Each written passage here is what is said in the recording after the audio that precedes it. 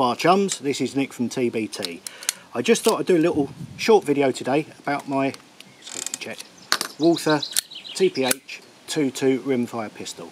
I've had it for 2 weeks, I've put hundreds of shots through it, can't stop firing it, it's absolutely lovely, fantastic.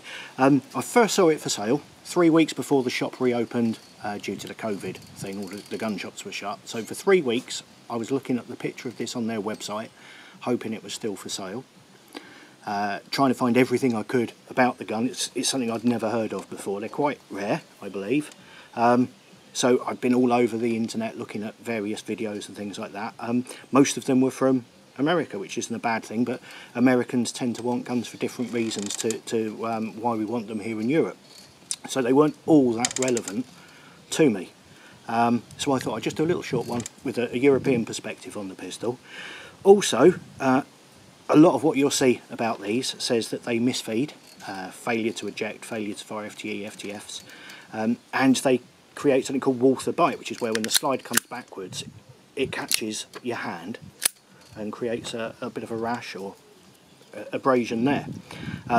It seemed to be that people who get one also get the other problem. So it's my theory that if your hand's big and it hits your hand as it goes back, you're losing energy, you're losing efficiency there, and it's just not got enough power then to feed properly, to eject properly, or to fire properly. So I think if it doesn't affect your hand, I've got small hands, you're gonna be fine. Like I say, I've shot hundreds of rounds through this without a problem, just 1 or 2 misfires, which is quite normal for a rimfire. Today at the club, everybody wanted to play with it, as you would. So everybody was having a go, and there was one guy and it just kept misfeeding and misfiring, but he did have massive hands, so he said it was actually striking on the hand, so that's something to consider. Also, this one is made in Germany in 1984. It's got a little ID stamp in there showing the date of it. In 1984 in Germany, a lot of the ones on the internet are the Interarms licensed copies that are made in America.